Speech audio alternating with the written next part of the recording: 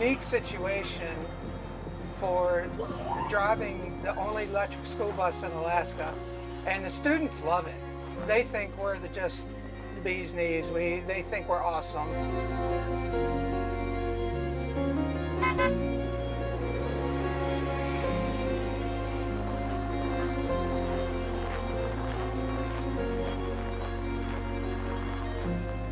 It is a problem to have batteries in cold weather, and we have a pretty cold climate, one of the coldest in North America.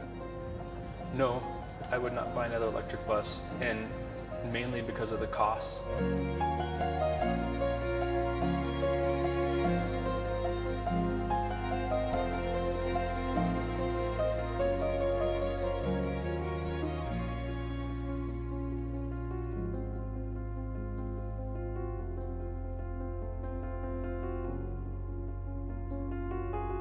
The colder the battery is, the more losses in energy there are, for a variety of different reasons internal to the battery.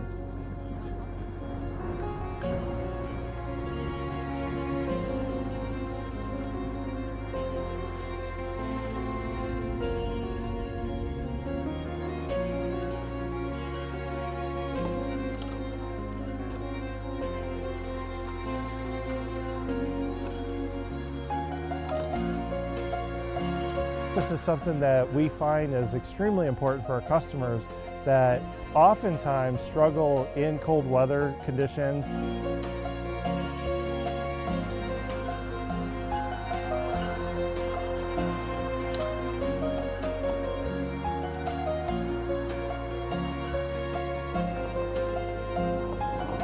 There's really a global race, for increasing the performance of these batteries.